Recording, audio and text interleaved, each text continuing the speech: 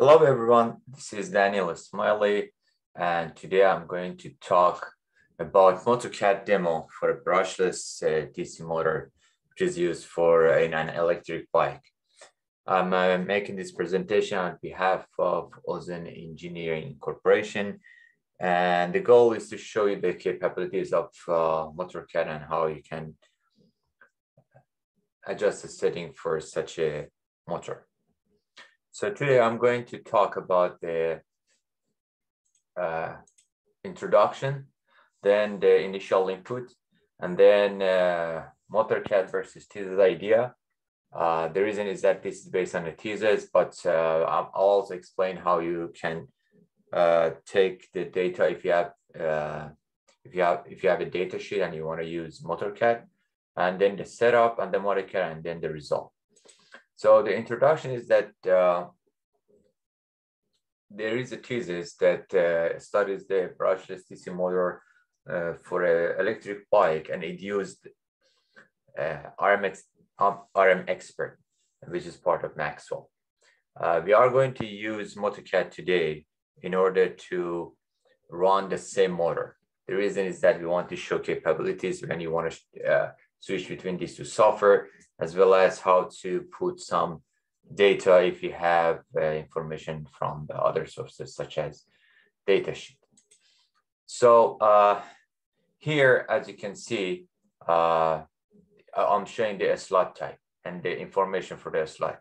The main thing that we're going to cover today is a slot type, rotor type, and winding setting. So in the RM Expert, as I highlighted here, we have different slot type. It varies from 1 to 6. One of the slot type that is chosen for this thesis is slot type number 4. And in each slot type, there are different parameters. As you can see, I mentioned them here. This is from a table in the thesis. Also, here are the description of those parameters if you are interested to learn about them. However, when you go to the MotorCAD interface, it's a little bit different. Let me show it to you. So here is the MotorCAD interface. As you can see, we have a slot number, slot bore, tooth width, slot depth, and etc. And the good thing about MotorCAD is that it'll change as you change them. For instance, let me change one of them. For example, the radius, that is 2 right now. So look at this corner here. If I change them to 0, it'll be like a rectangle. If I change it like to 20, it'll be round. So that's the radius and that corner. There are different parameters that you can change on the slot. Same for the rotor. There are different parameters that you can change, from diameter, air gap, magnet thickness, etc. And as you know, the main one are the pole number and the slot number. It's good to keep in mind this is for radial. As you know, we have also axial. So if you have axial, you need to click on this tab and fill the information. You can have also a 3D view of your machine, and you can rotate it and look at it, and even there is animation that that start rotating it for you. So back to the radial part, these are the numbers that we want to understand. So for instance, a stator depth, it would be the depth from this point all the way to this point. So basically, we're going to add HS2, HS1, and HS0 together to come up with the number, which is 35. For instance, tooth tip is HS0, which is 3 here. So what we're trying to tell here is that, if you have different parameters that they don't have exact same wording, there's always ways to find the numbers and translate them. This is an example. It could be also from a data sheet. So all you need to do is see what are the slot type, look at them, and try to find the equivalent parameter in MotorCAD. It's the same for the rotor as well. So here we see the rotor. So for the rotor, we have also on the left-hand side, the interface for the MotorCAD, the right-hand side, the parameter that are needed for the RM expert or Maxwell. And as you can see, it's shaft diameter or outer diameter. So we find that number and put it there, or the shaft hole diameter or inner diameter. I don't want to go that much into detail because I like to keep this video short. But if you have any question, please let us know either down below in this video, or feel free to contact us. I'll leave the contact information toward the end of the video.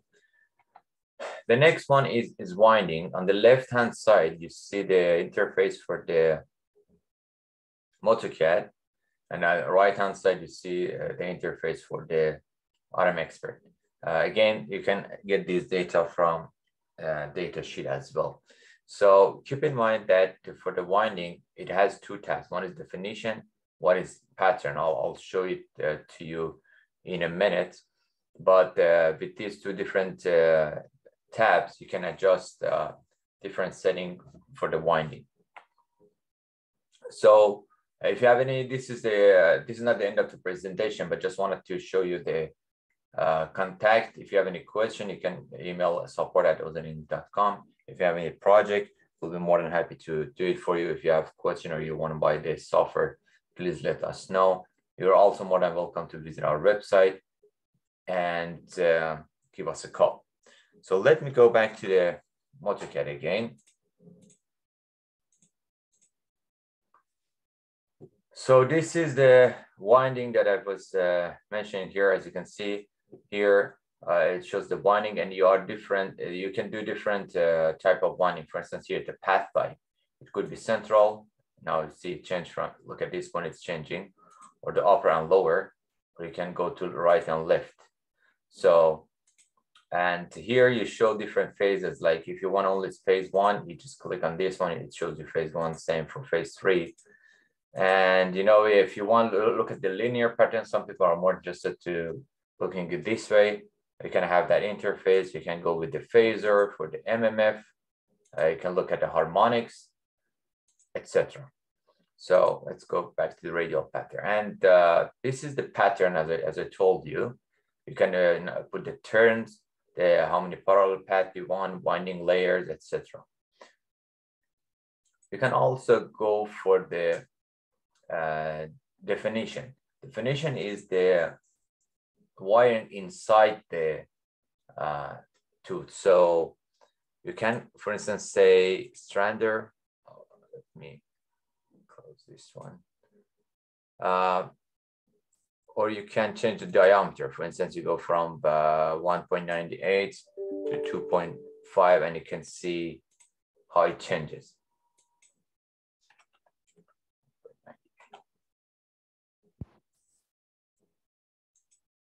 And there are different wire type that you can use, AWG or metric or any other type that you like to have from your data sheet or from the model that you have. Again, I don't want to go that much in details, but you can make a lot of change here. And these are the output that you will see in the after solving the geometry.